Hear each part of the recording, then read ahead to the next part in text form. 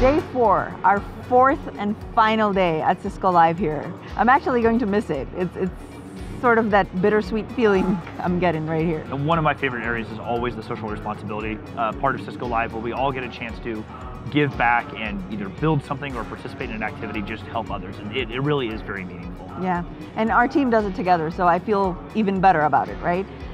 But Day 4, our 4th and final Cisco Cloud takeover. It's been an awesome experience, just having all these teams come and present amazing content over here. Yeah, it's been a lot of fun, and it is wild that we're wrapping on Cisco Live for 2022. It's been a surreal experience to be back in person with you and everybody else. We've been having such a great time. It's been 4 days, 4 amazing takeovers.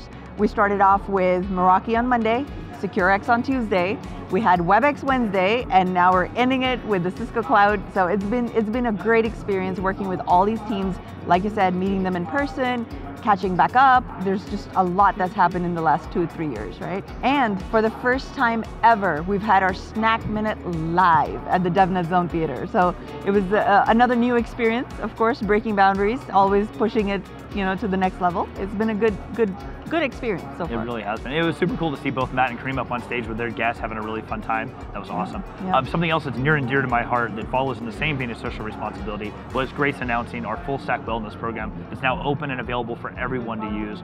It's been a fun road internally for our organization building this program, and to be able to share it with everybody else it's just a very heartwarming experience. Oh, we had one more announcement, the APIX Manager. Yeah, absolutely. It's a really amazing open source project that we've put out there for everyone to help improve both API quality and security for organizations.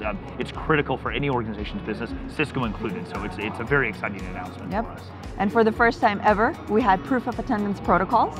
It was an NFT experience, an effort that Cisco Live attendees can actually prove that they were right here in person in Las Vegas with us. It's super cool. I got both of mine. I'm super excited about that. I did too. So if you haven't checked out our updates, check them out all week long. We've been giving daily updates to everyone. It's just been wonderful being back here in person at Cisco Live, and we look forward to working with you guys more.